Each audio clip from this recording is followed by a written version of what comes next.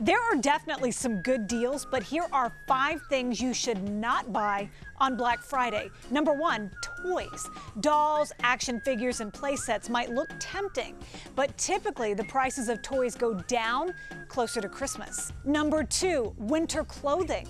Unless, of course, you really need it. The best time of year to get deals on sweaters and jackets in the spring. Number 3, outdoor essentials. Grills and patio furniture sales are rare this time of year. To get a great deal, buy those outdoor items at the end of the summer. Number 4, bedding. You'll rarely find deals on Black Friday to spruce up the bedroom. If you can, wait until January. That's when they have sales known as white sales on sheets and blankets.